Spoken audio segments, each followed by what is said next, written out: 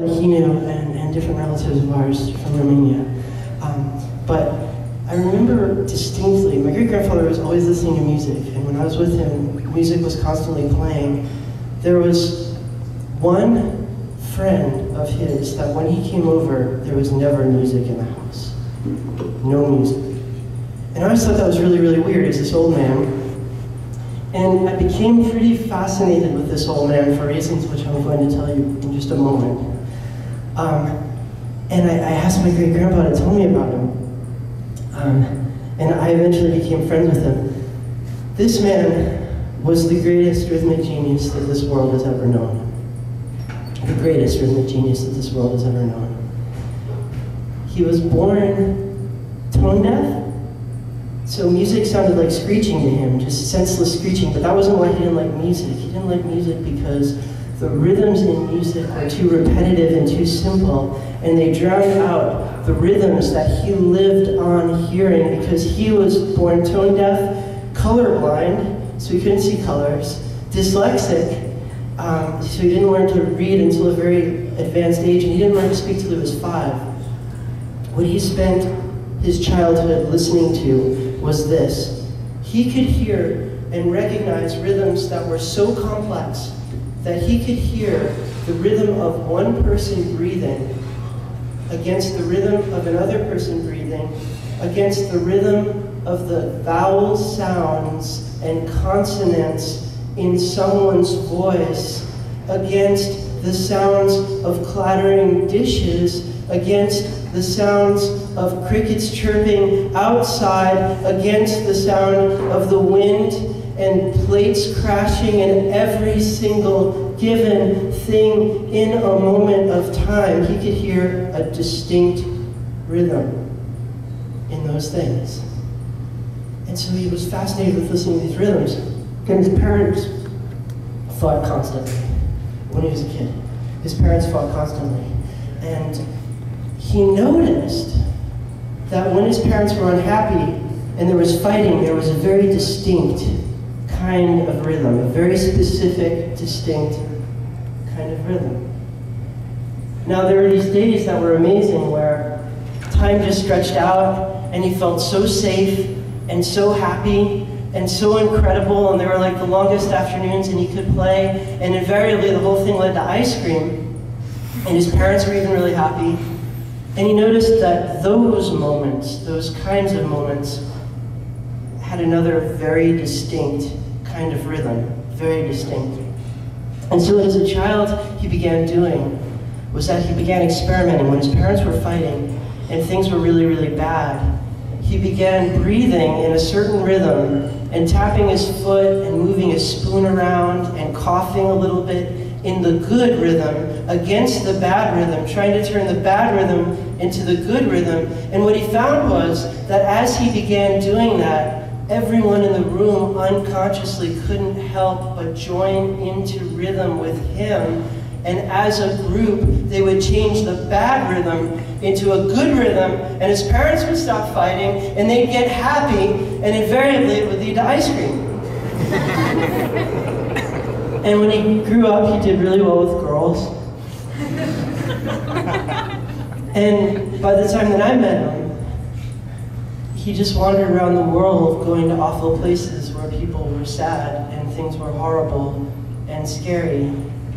And he could walk into a cafe where people were miserable, an awful place, a diner, and in a place that was dangerous and terrible, and he'd just sit down and he'd move his spoon around, he'd shift in his seat, the sound of the ruffling of the fabric of his pants, he'd open and close the door, and suddenly, without saying a thing to anyone, the entire feeling in the room would change to something so vast and so wonderful that everyone would get so happy in this way that's lasting. It stays with you forever. I can feel it always. And he could do this as an old man by changing the rhythms and spaces.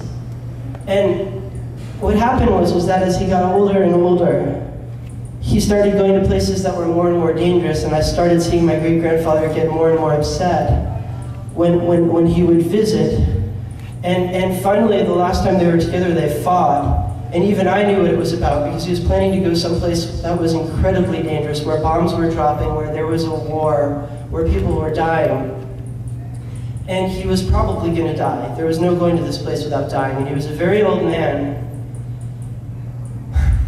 And I remember that he started trying to change the rhythm in the room, and my grandfather wouldn't let him, because we both knew what he was trying to do, and we wouldn't let him do it. Because we were both furious at him for going, and we were trying to talk him out of going. And he knew he couldn't change the rhythm in the room that time for us. And he did go.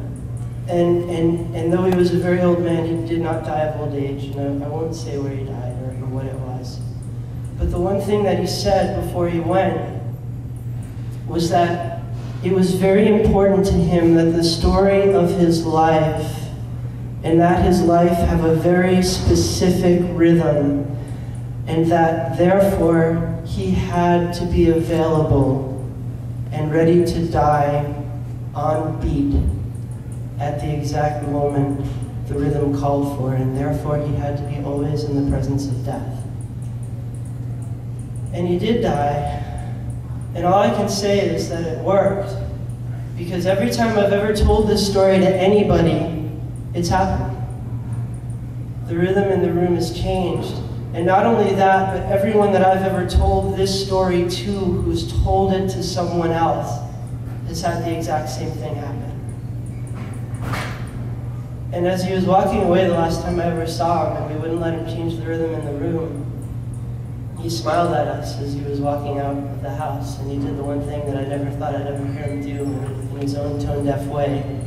He hummed us a tune.